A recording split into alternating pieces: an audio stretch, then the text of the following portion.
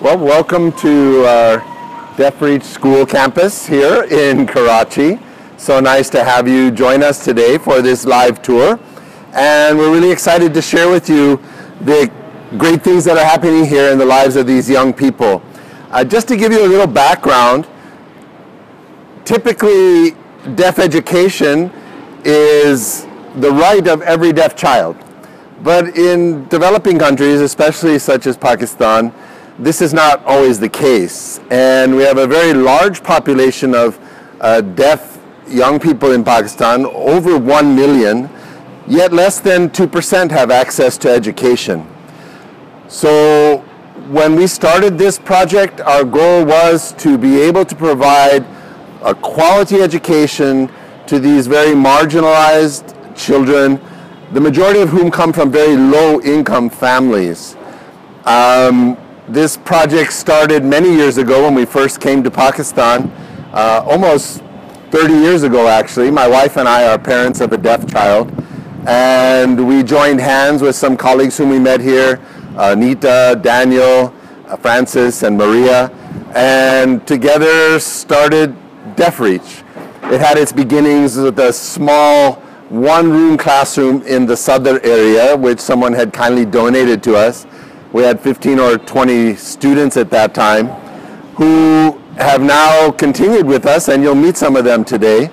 And this project has grown from those very small beginnings to where we now have 6 school campuses across Pakistan, giving education to thousands of deaf young people.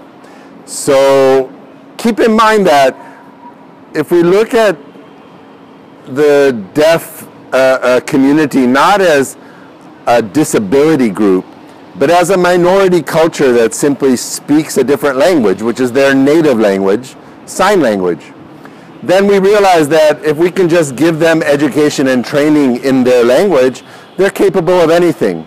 And our overarching motto here is, deaf people can do anything except hear. So we welcome you to join us today. We'll have a little walk around and show you what's going on in Deaf Reach. So just to explain, this building also, which is very nice, was an underutilized school which the Sindh government has given us on a rent-free basis. And this makes it possible for us to manage the program, which is all basically supported through donations. We pick and drop these children from marginalized areas around the city of Karachi. We have 60 children we pick and drop from Baldia town, which is a sort of a slum area on the outskirts of the city, from Korangi area, from a variety of areas upwards to 40 kilometers radius. And we provide a pick and drop service from their home to the school and back every day. Please join me as we enter our primary section. We have a unique opportunity here because this building was originally set up as a vocational training center with very large halls, and it served our purpose well, as we have a school without walls, because deaf children don't disturb one another. In fact, having an open environment where the teachers can communicate openly and the children provides a great deal more synergy and interest.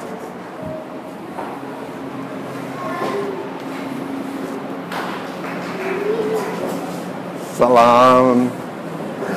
Here, as you see, is our primary section, and we have multiple classes going on in every area. In the back, we'll have our kindergarten. In fact, we just this year started a pre-primary class of 3-year-olds, which is fun. This is Tina. Tina, hi, how are you? Tina has been working with us for many, many years, and this is her class 4. What are you teaching today, Tina? Science, body, human body. The human body. Acha, okay, very good. So you see we have media available in all the classrooms, and she's able to use the class she prepared via research on the internet, as well as using flashcards, visual language. Here again we have our class 1. and they're doing a mix and match. Our young people learn to read very fast, keeping in mind that their native language is their signed language, which is Pakistan Sign Language, or PSL. Every country has its own sign language. It's not a universal language. So this is something we've had to work hard to develop, and I'll talk about that later. But keep in mind that for a deaf child, their native tongue is PSL. Then their second language they're learning is Urdu, which is the native language here in Pakistan. And as a third language they're learning